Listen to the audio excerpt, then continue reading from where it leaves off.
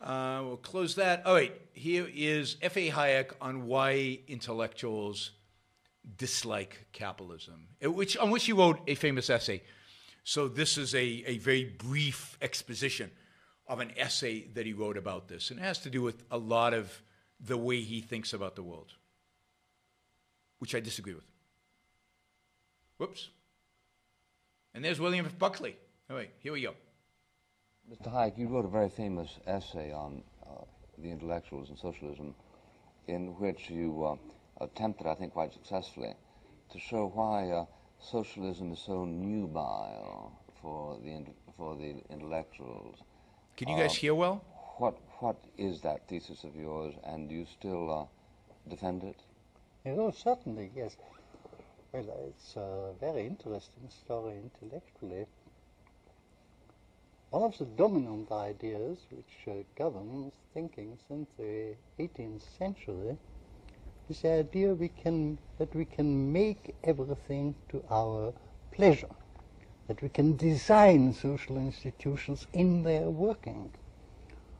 So what he's saying is that we have this attitude that we can design things, that we can make things be the way we want them.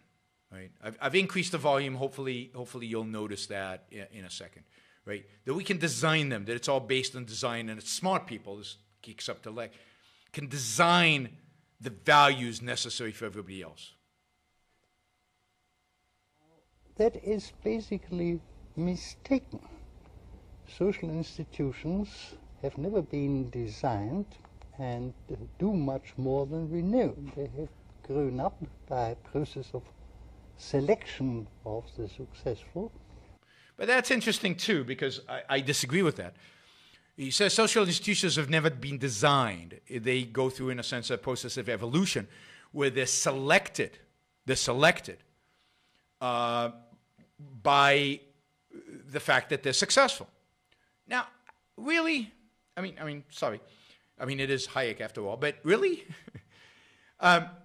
Communism, which was a social institution when it ruled over the Soviet Union and in Mao's China, was not selected because it was successful. You know, selection works in evolution based on what is successful, what works, what enhances life. And communism was the opposite, and yet it won. Or take a flip side to that. The American Revolution was not selected. It wasn't a slow evolution, and then we came to the American Revolution. Now, there's a sense in which the ideas behind the American Revolution were small evolution, yes.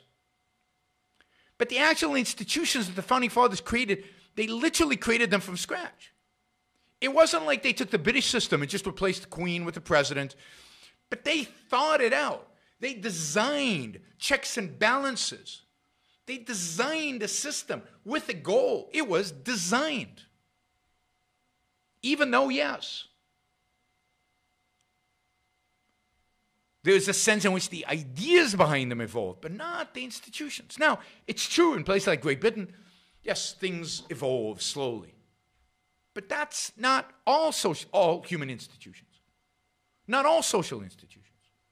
Some are designed well, some are designed poorly. But Hayek resents the idea of design. And I think as a consequence, he even misses out on the role of the entrepreneur in an important way. And again, it's sad to see people missing what's essential. It's not design versus spontaneous, which is free markets. But even in the spontaneous, there are elements of design. The entrepreneurs are designing. The entrepreneurs are working hard to design. They're creating.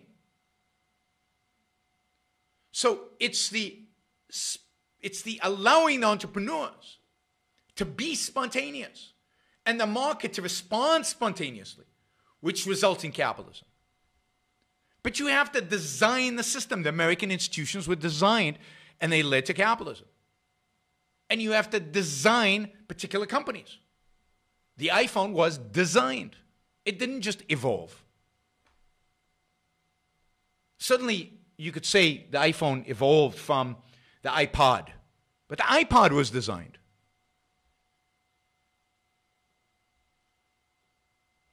frequently know why it was successful. That applies to the market. The market is I was going to say most ingenious, but ingenious without having been designed. See, he's so opposed to design because he thinks that if he says design, that implies for central planning. Instrument which enables us to utilize knowledge which is distributed among hundreds of thousands of people. That's all true. It's an adaptation to thousands of circumstances which nobody ever can know as a whole, and where the prices formed on the market tell the individual what to do and what not to do in the social interest. Now, in order to understand this, you have to know economics. To the naive person who imagines all the distribution of income is determined by somebody deliberately and actively, it seems that if this is the responsibility of a particular guy, this is evidently done very unjustly. The fact is, it's not being done unjustly because we achieve all that we do achieve by having come to agree to play a sort of game. So it's all a game. The game of the market, as I like to call it, in which, because we are utilizing more information, more facts than anybody knows, the outcome for a particular individual is necessarily unpredictable. Now, an outcome which is unpredictable and undesigned by anybody cannot be just. Wow. Now, you see the moral leap there? So the outcome is unpredictable because it depends on the market. And the market, you can't, it's not designed. Doesn't follow one path. It could follow any number of paths. Because it's unpredictable, it's almost random. It's an issue of chance. And as such, it cannot be just. Now, it's not unjust, but it cannot be just. Justice doesn't apply to it. Let me say that again. Outcomes of the marketplace. Justice does not apply to them because they are not indeed determined by individuals. They're determined by this game that we cannot predict. Now, venture capitalists sure try to. Some people seem to be pretty good at it, at predicting. And some companies seem to be really good at predicting what consumers want or teaching them what they want. Here, it's not even that the market is primary. It's that the market is spontaneous. That the one thing that they don't get about the market is at the end of the day, the market is individuals thinking, designing, planning, creating, making, building. And that, of course, there is a logic to it. But the market is not random. It is not random that the iPhone was a success. It is not. It is a product of planning, thinking, designing, brilliant marketing, brilliant management, brilliant production, brilliant supply chain. All products of a brilliant brilliant management team at Apple. It's not arbitrary. It's not random. Whether you succeed or not in the marketplace is not random. Certainly you can take action that leads to you succeeding, and certainly you can take action that leads to you failing. I can tell you exactly what will lead to your failure. And I can tell you what kind of behavior will lead to your success in this supposed random marketplace. So no. The great tragedy of the 20th century, the greatest tragedy maybe of the 20th century, certainly intellectually, is that brilliant economists like Hayek were not good at philosophy and didn't really even understand what they were talking about when it came to markets themselves. And didn't tragically take Ayn Rand seriously.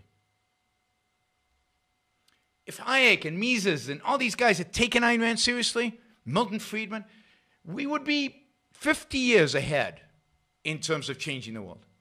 Maybe 100 years ahead in terms of changing the world. But the great intellectuals of the 20th century didn't. Even the free market, great free market intellectuals of the 20th century, they didn't take Ayn Rand seriously. They didn't take a philosophy seriously. They didn't take ideas seriously. And as a consequence, they floundered. This is not an explanation of anything. I'm sorry, Friedrich Hayek. It's not. Markets are not a primary. They're not spontaneous. Not completely. There's elements that are spontaneous. There are elements that are unpredictable. And they're partially predictable and designed and planned and all of that. Just as little as the outcome of a game. A game of chance. Game. But people resent this. So markets are like a game of chance. People who imagine, oh, it should be possible to design all this, to arrange this, accept the government to do this in a manner that the distribution is just. So if the government does it, then we can get justice. But if the market does it, justice is irrelevant. Morality is irrelevant in markets. That's why we're losing, guys. If you divorce morality from markets, we're never going to win.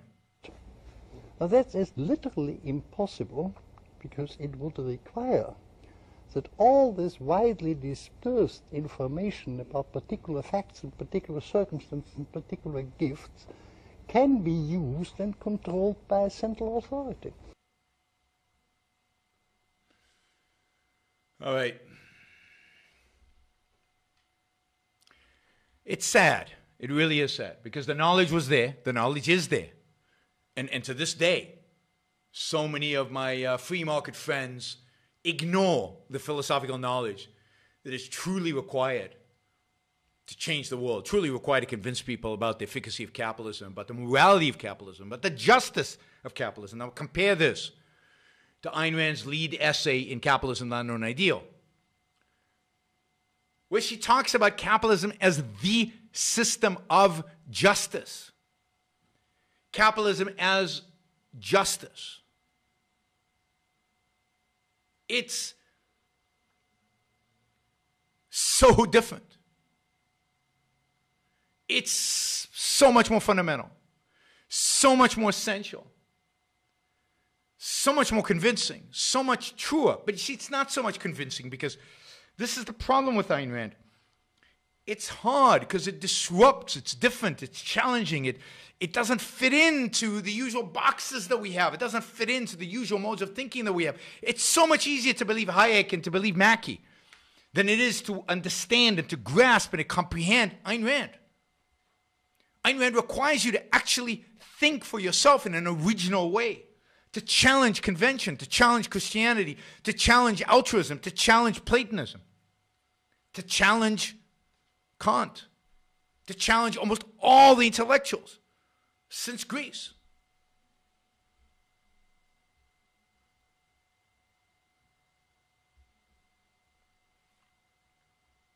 I mean, Hayek was very clear there. The justice cannot be applied to the outcomes of markets. Justice is a moral term. Very clear. And you can go read his essay.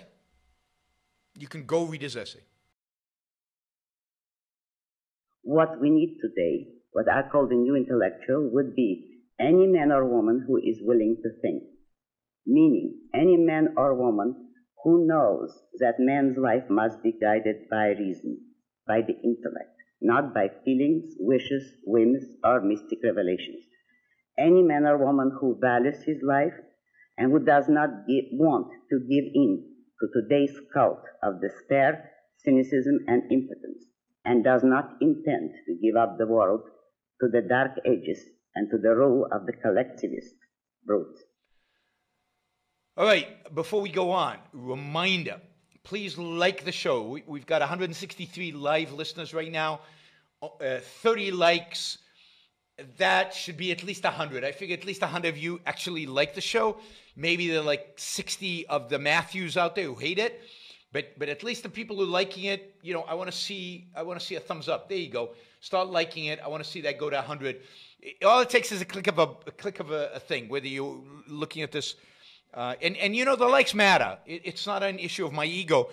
It's an issue of the algorithm. The more you like something, the more the algorithm likes it. So, you know, and if you don't like the show, give it a thumbs down. Let's see your actual views being reflected in the likes. But if you like it, don't just sit there. Help get the show promoted. Of course, you should also share.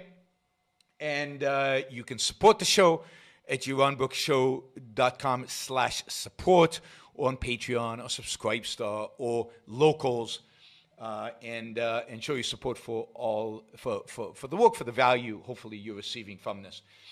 And of course, don't forget, if you're not a subscriber, even if you just come here to troll, or even if you're here like Matthew to defend Marx, then you should subscribe, because that way you'll know when to show up. You'll know what shows are on, when they're on.